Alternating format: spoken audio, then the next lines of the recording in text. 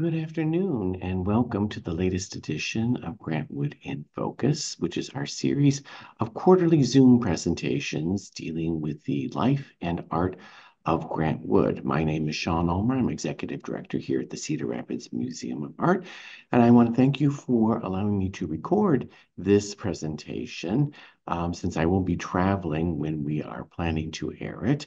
And so, unfortunately, we would not be able to take questions and answers at the end of this presentation.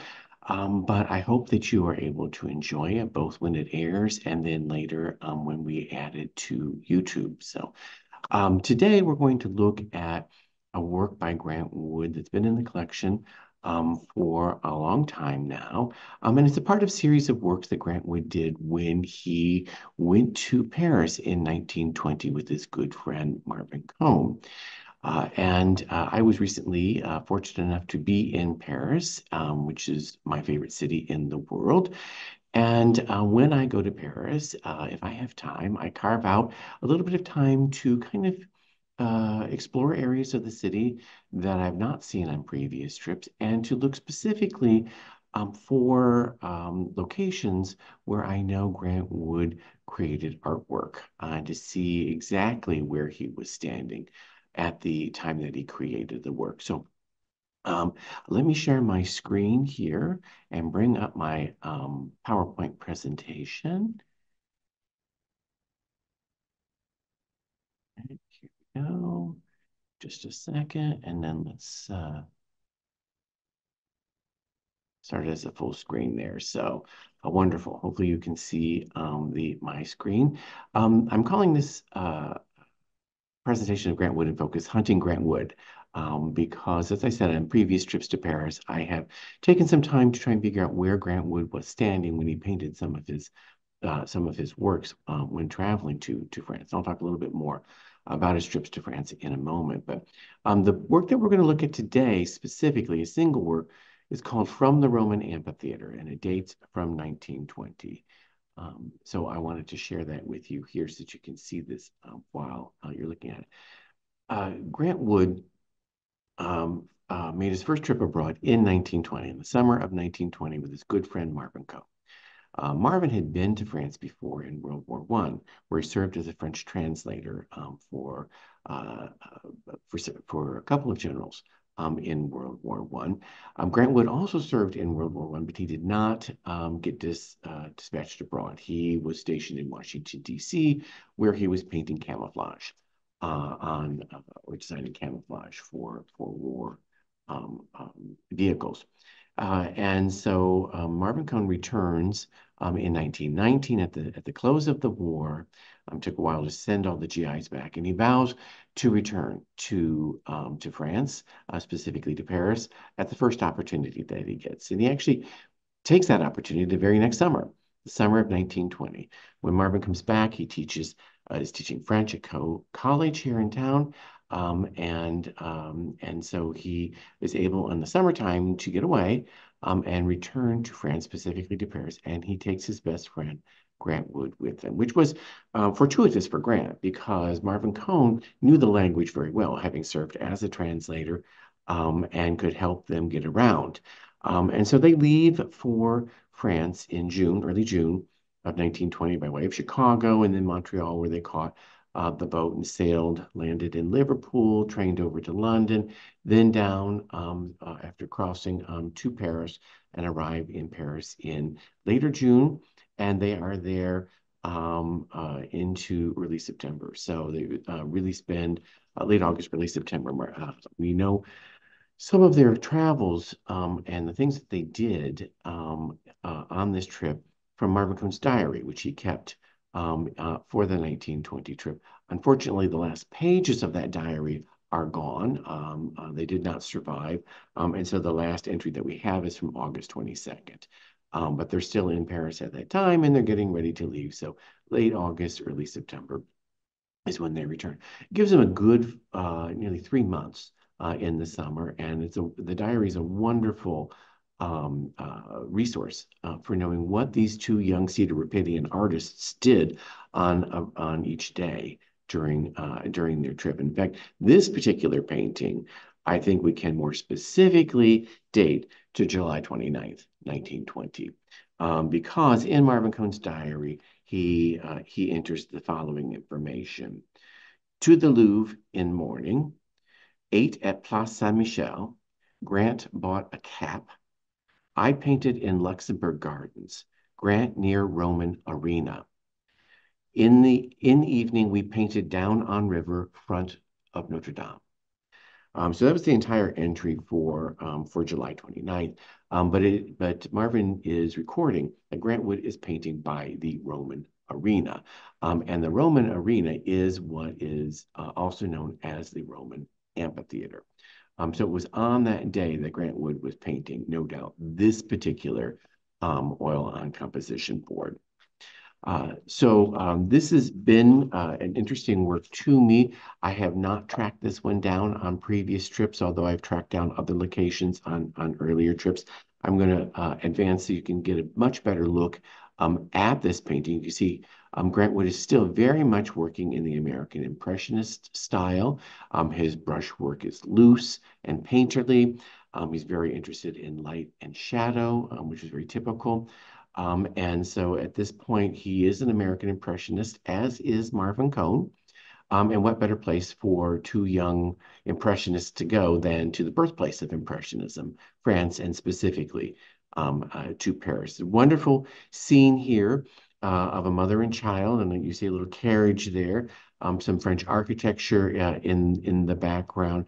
And so I was anxious to take a look at the Roman arena in France, and try to see if I could figure out if enough remains that I could figure out where Grant Wood was standing. So this is the Roman arena. Now, many people do not go to it. It's not the most popular site in Paris, but it is called the Arène de Lutetia, the Arena of Lutetia. And Lutetia was the Roman name for Paris. And so it is basically the Arena of Paris, we would call it today. You can see it's a large oval form with a series of now kind of reconstructed stepped seating that you see here. This was all covered over at one point in time as the city grew, and was only rediscovered in the 19th century when they were doing some modifications to a nearby road. And so several people were interested in seeing it brought back. And one of whom was Victor Hugo. The writer Victor Hugo was a great proponent for this particular archaeological find, and restoring it as much as possible to the way that it looked. I have a few other images of it, and you can see here a little bit higher up.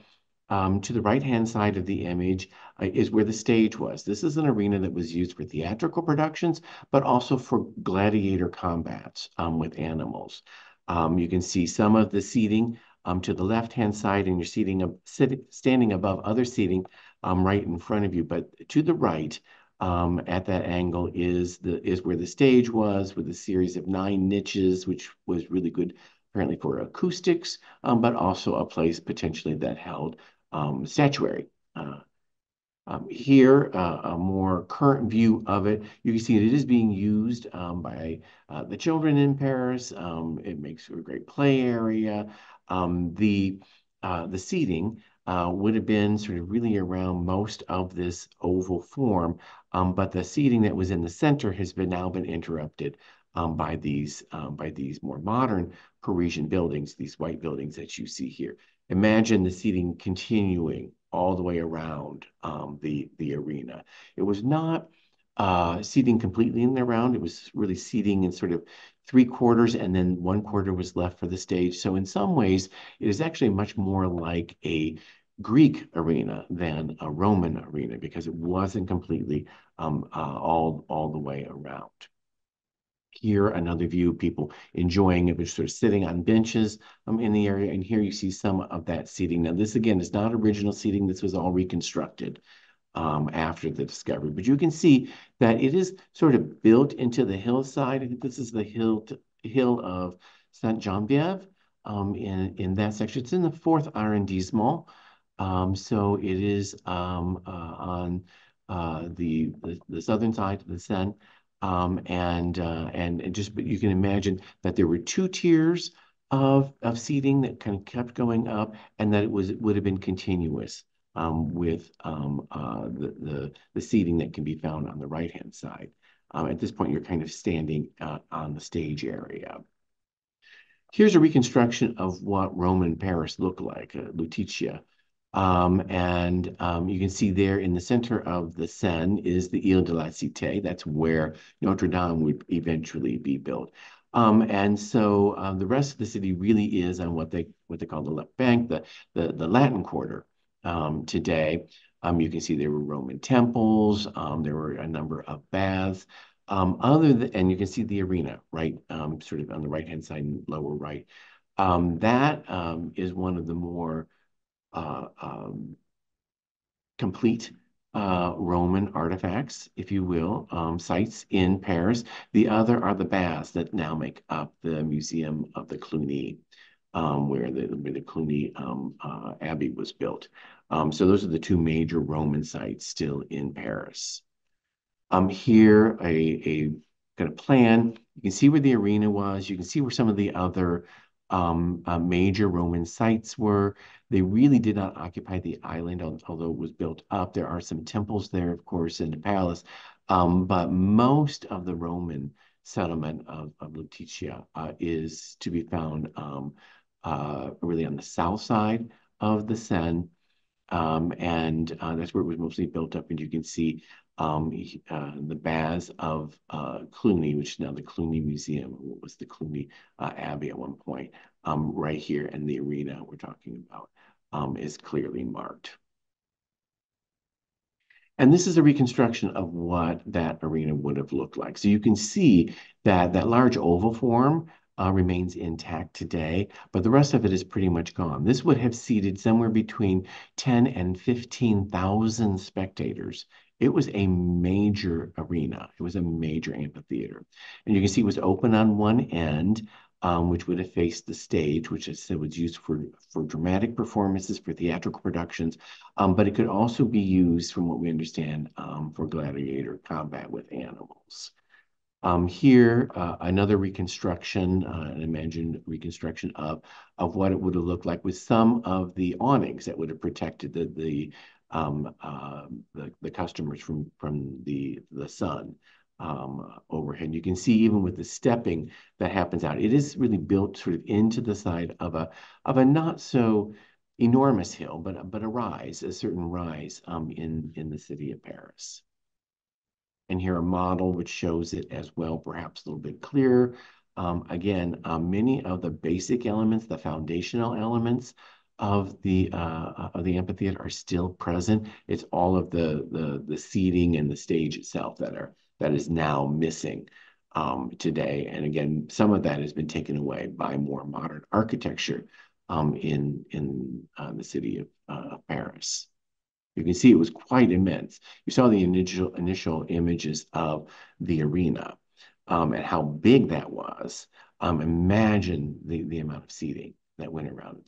This was a major Roman archaeological site in Paris. So back to the painting. So we've had this picture in the museum for some time now. And I've often admired it. I love Grant Wood's handling of light and shade here, and the tenderness of the mother and child, and the little bassinet there, little stroller, and so I kind of pictured that her back might be to the arena, or the arena might, it might be somewhere around. I really couldn't figure out whether the arena was still there or whole. I had never visited it. And so I thought, well, let me just sort of explore, see what I can find. So there's three entrances today to the arena. And this is the entrance that we took when we visited. So there is sort of this grand staircase that takes you to really one side. So we went up the staircase and you pop out onto the arena. So actually, where you pop out onto is you pop out onto the stage from that entrance point.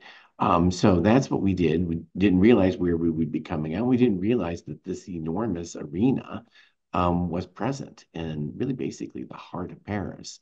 And so you saw this large oval form. We saw all these structures around, trying to picture where Grant Wood might have been standing when he was painting that picture. So kind of walked around the whole perimeter of the arena. You can drop down the stairs. You can walk across the arena, kind of looking around, looking mostly a bit at the architecture. To see if I could find like a profile of a building that would line up well with the painting. And so really kind of explored the whole area, going up and down and all the entrances, to really kind of get a sense of what angle Grant Wood might have been looking at as he was painting this particular work of art. And nothing was really clicking for me. I just kept going back to this, and saying, where is this architecture? What is happening here? And I said, well, I know things have changed. I mean, from 1920 to the present day, it's been 100 years after all. Things have changed, but this doesn't feel at all like the Roman amphitheater, like the arena. And I was like, oh, gee, what am I looking at here? I said, well, there's some masonry. The woman's, sitting up against the masonry. There's a kind of a wrought iron fence behind her. And across from her is some more masonry that almost looks like a little bit of a balustrade, maybe a stone balustrade. And I said, wait a minute. I've seen a stone balustrade in the environs of the arena, the one I walked up to get to the arena. And so I said, could this be the same stone balustrade that he was capturing in his painting? I mean, here is a much more grand image of that balustrade. It's a lovely, tiny little pocket park adjacent to the arena at this point. I mean, you just basically walk, a little bit beyond once you climb the steps, you walk a little bit further on and you're in the arena itself. But I thought, oh, I wonder. So I positioned myself. I went back out the way I came and I looked out I said, oh my gosh, there's a wrought iron fence to the left with a piece of masonry. And then across from that, there's more masonry and this stone balustrade. I said, could this have been where Grant Wood was standing? If you remove the flower box that's there now, and you put a bench, and you put a woman with a baby in a carriage right next to it, yes, it is. It is with the wrought iron, and the masonry, and the opening, and then more masonry and the balustrade. This is where he was standing. Things have changed. There is no longer that patch of green to the right with a little bit of fencing around it. But I think we're in the right place. The major architectural features are lining up, but I need to keep looking. I need to be sure of this. What's beyond that parapet? What's beyond that balustrade? Does the architecture align with the architecture in the painting? Again, 100 years, things do change, but maybe there's enough still there that resembles what's in the painting to be sure that this is where Grant Wood was standing. So I started looking at this uh, lower piece of architecture with the dormers, and then the rising architecture behind it. And I kind of zoomed in with the camera a little bit. I had to reposition myself a tiny bit because trees have grown up, and now you don't get a clear view of the space as Grant Wood had it. But you see some resemblances between some of the architecture. And some of the roof lines have changed a slight bit, but by and large, things remain fairly intact. So when you look at this one building here with the dormers, the four dormers, you can see vestiges of those four dormers in this cream-colored building with the shutters closed. You can see that there's been some infill in the years since between the dormers to probably maximize the space in the attic there. But the general form of the dormers is still there, and more or less at the angle that I was standing. How about the upper portion of the painting? So here we see some similarities as well. We have, on the one hand, a building that rises above the dormers, but has had its upper portion removed in the intervening years. If one looks at sort of the angle and then coming straight across, it ends about the same amount again, same amount above the large sort of whitewashed wall to the right, as can be found today. And so I said, okay, these two things, that lower building with those dormers, and then that taller building behind, even though it's the roof line's been somewhat truncated and dormers have been inserted there too, these all align. The basic structure of the architecture behind has survived and helps to confirm that this painting is that I'm standing in the right location for this painting. And therefore, it also helps to explain more clearly this figure here coming up next to the carriage. A gentleman wearing a hat, one presumes a gentleman wearing a hat, whom you only see the shoulders and head of. And that's because this person is walking up those same steps that I walked up to get to the arena. So in essence, what we see here in this overall image is the site where Grant Wood was standing at the time that he painted this picture, but he's standing there with his back to the arena. So even though it says from the Roman Amphitheatre, it is not an image of the Roman Amphitheatre. It is not an image of the Roman arena at all. It is actually in the vicinity of and right adjacent to it, but looking sort of at this wonderful tender scene of this mother and child, people sort of and in the urban environment, and really sort of some of the wonderful intersection of planes, of architectural planes. That one finds this kind of jumble of architecture that is frequently seen in Paris as it kind of grew on its own. And I think Grant Wood was very fascinated with the angles, with the intersection of planes, with the play of light and shadow on those angles and planes in the city that he was in. And so it wasn't really about capturing the image of this great Roman archaeological find, which had been preserved and restored through very concerted effort by some very important and influential people. It was really more the city, the everyday scenes adjacent to that space. And that was fairly typical, actually, when taken in sort of the whole corpus of Grant Wood's work. It was fairly typical what he did when he traveled abroad. As I mentioned, Grant Wood first made his first trip to Paris in 1920 with Marvin Cohn. Here's a picture of Grant Wood by Marvin Cohn, and there's a similar one of Marvin Cohn by Grant Wood at the same restaurant bar. And here you see him looking very, very artistic with a little goatee, taking in the sights of Paris, enjoying the theatrical productions, the musical productions, but according to Marvin Cohn's diary, every day that the weather was agreeable, they went out and painted and spent all day painting. And that was really the primary purpose of the trip. Here is an example of another work that he made during that trip in 1920. This is the Fountain of the Observatory in Paris. And this is a tiny little offshoot garden of the Luxembourg Gardens, the very, very famous Luxembourg Gardens.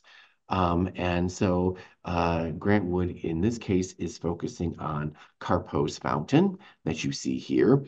And again, sort of just laying it down in a wonderfully impressionistic style. It's a very, very small work, and really kind of capturing the mistiness of the day, the fogginess of the day, which again is very, very typical for Impressionists who are very interested in the light effects that come from different weather conditions and different seasons and different times of day, and how that makes the same scene appear differently.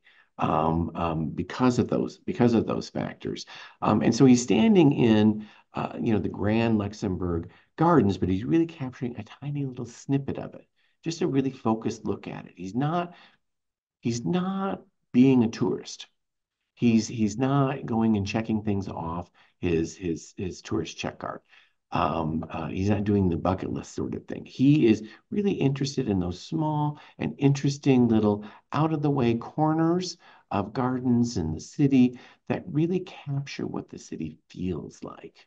And you can see that in a work such as this, or here he did this one called Place de la Concorde. Okay, and so this is one of the statues in the Place de la Concorde. You can see the obelisk that graces the Place de la Concorde in the background, but he positions himself very, very carefully so that what he is not depicting is the Eiffel Tower.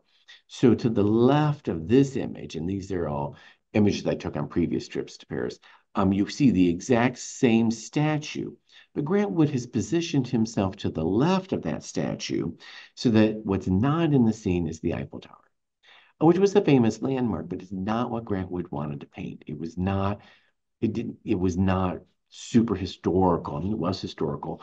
It was, it was, maybe 30, 40, 50 years old by the time Grant Wood was there. But it was, he wanted a different kind of Paris captured. And so he positions himself to the left so that you don't see the Eiffel Tower. And he positions himself in a way too that you don't see down the Champs-Élysées to the Arc de Triomphe. So where he was standing, he could have repositioned himself a couple of different ways, but that's not what he was interested in the same way that he wasn't interested in painting the Roman arena. He wanted to paint that scene by the Roman arena because that was more interesting to him. Here, Saint-Étienne-du-Mont, this is also from 1920. This is a charming, charming church. And he paints it here. And you can see here with the photograph. But what's really interesting about this is where he is standing. Again, just like the arena, he is standing kind of on this raised area. You can see a woman with a child and a couple of other women with children, people walking in the background and everything. And he's standing on actually a slightly elevated porch, a porch to the left of this building, the Pantheon, a very famous structure in Paris. And you can see just to the left of the Pantheon, Saint-Étienne-du-Mont. And Grant Wood was standing on the left-hand side of the porch, probably right where this tourist's camera is. There's a porch to either side of the entranceway there, and Grant Wood no doubt positioned himself there to paint Saint-Étienne-du-Mont, a not super well-known church, not particularly famous church in Paris, not famous like the Pantheon is, but he didn't paint the Pantheon. He wasn't interested in painting the famous sites of Paris. He was interested in painting probably what he considered the authentic Paris, which you see in wonderful little scenes like this, the Avenue of the Chestnuts here.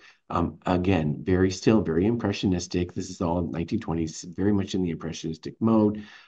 Here, a little kiosk with a little pissoir with tobacco that sells tobacco. These are just wonderful little shops. He's just capturing a slice of Paris, a slice of life in Paris. Here, wonderful light and shadow play. Old and new, again, just a corner cafe, not a particularly grand image of Paris, but an authentic one, one that really spoke to Grant Wood. Here, just outside of Paris, he and Marvin traveled to Châtenay a couple of times. Here you can see his impressionism coming through in full force with the woman at a fountain and with a bust of Voltaire on the top of the fountain. And it's really all about the play of light and shadow. And this is a very authentic everyday scene in a small town like Châtenay. Or here, the gate in the wall, which is another vestige of Roman times. This is a Roman arch. I haven't looked for this one yet. I'll save that for another trip to Paris. But here a Roman arch that exists in Paris that he depicted. And while that's perhaps more directly about the Roman arch, it's really the scene through the arch of everyday life in Paris that I think he was particularly interested in. Now he comes back to Paris in 1923-24 to study at the Académie Julienne, and he paints additional works that are really, again, individual slices of life in Paris. He's still very much in the impressionistic mode. Here, the runners from the Luxembourg Gardens. This is a statue that's out in front of the Orangerie. It's not there currently, but it's never been there when I've been there. But it was in Grant Wood's time. He's not painting the palace of the Luxembourg Gardens, the Medici Palace. No, he is instead painting this bronze a statue of runners in front of the Orangerie. Again, sort of a really more out of the way, authentic, charming aspect of a grand and beautiful gardens. Also from the Luxembourg Gardens, the Fountain of the Medici. So it is still there, and he's captured it very, very well. But he's really trying to create an intimate space. You can see that he's not trying to capture the grandeur of the fountain at all, but he's really just trying to kind of what it would be like to be there that moment, to be a local. What would it be like just to be passing by this every day as a part of your life? A beautiful fountain, no doubt. Grant Wood was certainly attracted to it, but he wasn't interested in capturing the grand sweep of it. Instead, he was very much interested in sort of this very focused, very up close and zoomed in image that just sort of, as you might catch a glimpse of as you walk by as a Parisian.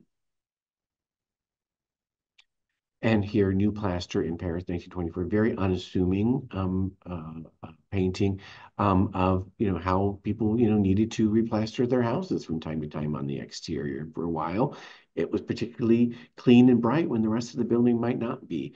And again, still very much in the impressionistic mode, but a scene from everyday life in Paris. And it was on this trip that his stay at the Académie Julienne, they did get away to Italy. Did he paint the grand monuments of Italy? No. He painted, little courtyards and a series of arches that you see here in this Italian farmyard, little farms, the things that were authentic to his experience in northern Italy. He returns to Paris in 1926 for a gallery for an exhibition at the Gallery Carmine, which he hoped would launch his career, but it did not. And it was a series of doorways. It was a painting of a series of doorways. He left early and painted the pictures in 1926 for the show in the summer of 1926. And so you can see that these paintings of doorways, and of course, doorways are great symbols for passageways and for opportunity and so forth, painted this series of doors for this exhibition. They are all very out of the way from images of doorways on structures outside of Paris. And they're not the kinds of things that speak to the grandness of the cities that he was visiting, although I'm sure many of them were significant edifices. He's really interested more in sort of the charm of it, the everyday quality of it, and in this is a perfectly good example of the impressionistic light that changes, that falls across surfaces and changes as the day progresses, as the season changes, as weather condition changes. Or here again, all about the light and the shadow that you see here. This one was painted upon its return in a larger format, but there is a smaller version of the same painting that he did on site in 1926. And he honestly did the same thing when he went in 1928 to Munich to oversee the creation of the stained glass window that graced the Veterans Memorial Building here in Cedar Rapids. Made the drawings here, sent them to St. Louis for fabrication. It was too big a job. They sent it to their sister organization in Munich, which was quite used to doing large stained glass windows, because when it was completed, it was the largest stained glass window in the United States at that time. And he took the chance to, while he was working with the craftsmen there, to go and paint a few scenes of Germany, not too many. And here, an image of really everyday life in Munich. where just, a mother and child just walking on the street. Again, he's still very interested in planes, architectural planes, the intersection of those planes, and the play of light across those planes. So he's still very much in the impressionistic mode in the later 1920s. This is all about to change as he continues in his career, and his style begins to change and becomes much tighter, and the edges become firmer, and so forth. He never loses his love of light and depicting light and the play of light across surfaces, but his style does change. But again, there's many grand things to paint in Munich, many sights to see, but he chooses what he considered perhaps more authentic experiences of going to these locations when he's there. So that really kind of explains this particular From the Roman Amphitheatre painting from 1920. It was wonderful to figure out where Grant Wood was standing when he painted this picture. It's amazing that even 100 years later, so much still remains that allows us to firmly identify the location where he was standing when he painted this. And it reinforces something that I had discovered on previous trips, that Grant Wood was not interested in the famous sites in Paris, but was really interested in capturing what everyday life in Paris was like. And this fits nicely in that series. So while it purports to be from the Roman Amphitheatre, and it is technically, it's not of the Roman Amphitheatre. Instead, it is of this wonderful little park it's this pocket park that really is adjacent to the Roman Amphitheatre, and it continues to tell us about the ways in which Grant Wood was viewing the world, and the kinds of things that he wanted to paint, to depict when he was in not just in Paris and in Munich, but also when he was in Iowa. He really wanted to capture that authentic everyday life experience of living in the places where he was. So I thank you all for joining me today. The next Grant Wood in Focus will occur in March, and our new curator, Julia Jessen, will be taking that one on, subject TBD. So I hope you tune in for that. And I hope you've enjoyed today's presentation, just another look at Grant Wood through the lens of a single painting. So thank you so much, and I look forward to future Grant Wood in Focus sessions with you.